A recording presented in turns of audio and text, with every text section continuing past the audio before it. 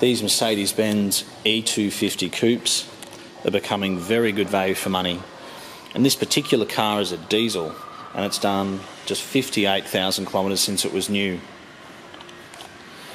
It's got the AMG pack, including the wheels, which I think are probably the best looking wheel on this series.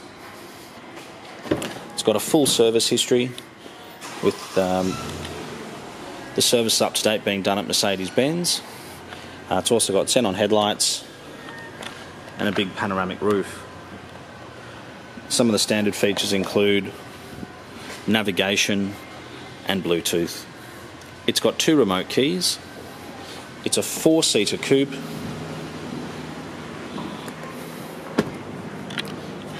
It's a pillarless coupe. When you start the car and close the door, it even gives you your seatbelt out here. And it's got memory electric seats on the driver's and passenger side. Might have just seen it come out then actually. It's got Pirelli tyres and the condition is very good. It looks like it's been garaged. The diesel's a good engine to have. It's got plenty of torque and obviously a very, very good fuel consumption. But really from every angle, this car is absolutely beautiful.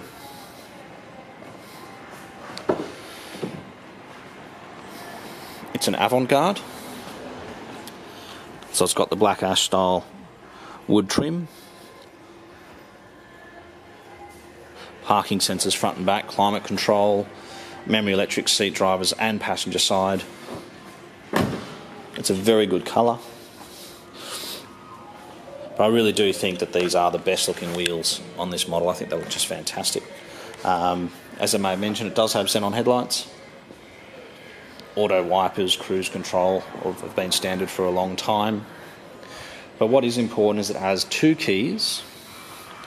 It's been fully serviced by Mercedes-Benz. And in fact, we'll have a look when the last service was. It's done 58,000 kilometres, and I think the last service was only done about 56,000 kilometres. The back seats fold down. It's got all the original books from when it was new. 56,000 kilometres. So it was literally serviced 2,000 kilometres ago, which is very good.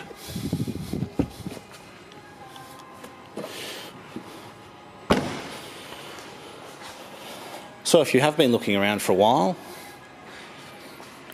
for an E250 coupe or sedan, this car is worth having a look at. It's absolutely beautiful.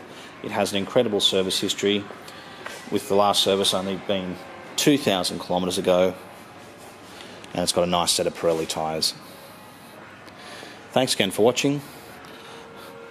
We are the Oldtimer Centre located in Marrickville, and we are just 20 minutes from Sydney Airport.